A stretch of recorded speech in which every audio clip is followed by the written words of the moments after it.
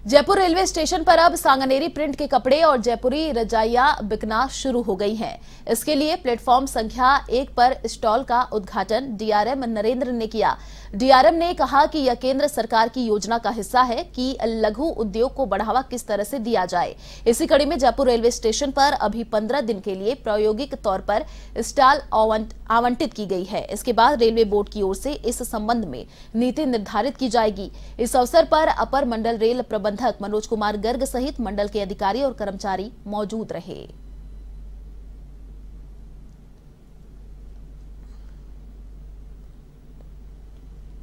ये basically one station one product, ये माननीय प्रधानमंत्री जी और माननीय रेल मंत्री का जो है ये सोच है, और इसके पीछे जो हमारा उद्देश्य है उनका वो ये है कि हमारे जो लोकल आर्ट्स एंड क्राफ्ट्स और हैंडीक्राफ्ट्स हैं उसकी बढ़ोतरी हो।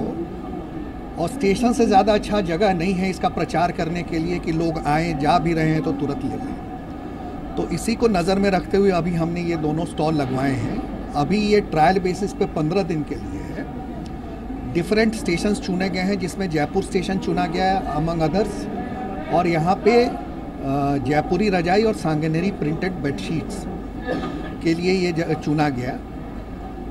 ये 15 दिन में हमारा क्या एक्सपीरियंस होता है और बाकी जो स्टेशंस हैं जिन रेलवेज़ में है उनका क्या एक्सपीरियंस है, वो सारा जब हम बताएंगे फिर मंत्रालय एक कंसोलिडेटेड पॉलिसी निकालेगी। उसके बाद ये सुचारू रूप